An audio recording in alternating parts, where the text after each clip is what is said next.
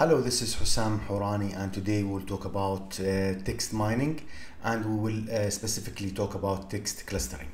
Let us go directly to the Orange data mining and see how we're gonna do text clustering. So we're gonna use text mining panel as we explained in our last lesson. So we're gonna grab the corpus, and from corpus we will use a grim tail selected. You can browse it from here, and you can select it from your default directory because it comes with Orange data mining. So we have the title and we have the content for used for text features. This is fine. So to see this corpus, we go to corpus viewer if you want, and from corpus viewer we'll see that we have 44 documents, as you can see in this document. These are sub-documents in the same document, in the same physical document, but we will talk about in the coming lessons how to use different documents from different folders or different documents. We will show you how to use this, but today we will talk about this grim tail selected. Now, as you can see, we have categories. We have the tails for magic and we have animals tails. These are the two categories for all these for all these documents. So we talked about all the details about this grim tail selected. It's very simple data set that we can use in text mining. Now to do text clustering, we need first to connect to, as we know, pre-text to clean our text,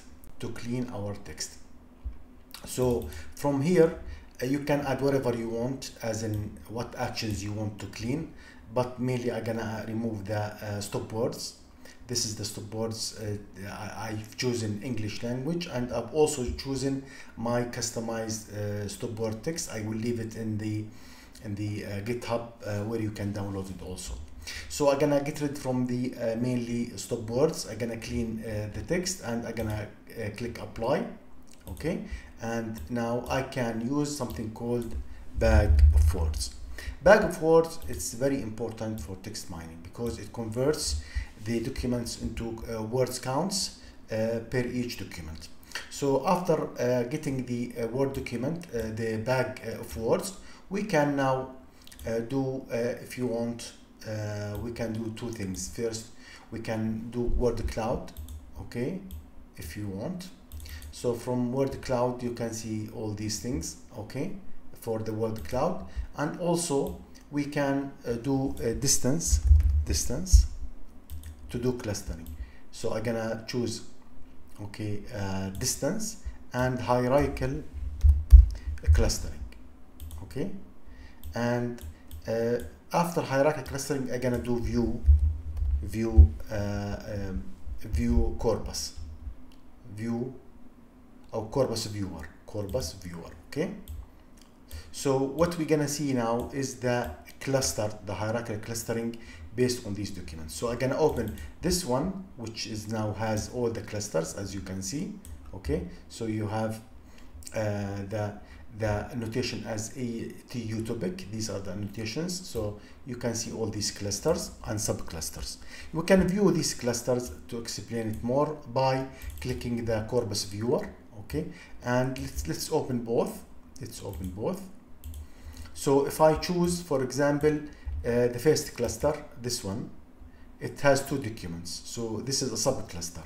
So this is a subcluster for this main cluster. If I choose the upper cluster, it will pick up all these documents because they are in the same cluster.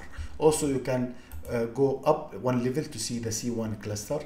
As you can see, we have around 28 documents altogether. Also, we can navigate to other clusters, okay. These are other clusters, and as you can see, and most of the clusters they cluster the documents almost based on the category of the documents, the animal tails or tails of magic. However, there are some documents, as you can see here, that doesn't belong into this cluster, but because it has the words that are most likely similar to Tales of Magic, it put them under Tales of Magic. So this is the clustering, okay. And you can also browse to see all these documents. You can also go into these to see exactly what's going on between these two documents, the animal tail and tail of magic, two documents, and see what's happening. This is tail of magic and this is animal tail. Maybe if you read both stories or tales, you will see why the system put them in the same clusters, because of the distance between these documents based on the count of words. So this is how we do hierarchical clustering on documents in this way. And there are other methods and other things that we can also use for classifications and many other things, like to handle documents, different documents, which I will explain in the coming lessons. So this is the lesson for today. I hope that you enjoyed it, and we'll see you on our next lesson. Till then, enjoy data, Orange data mining.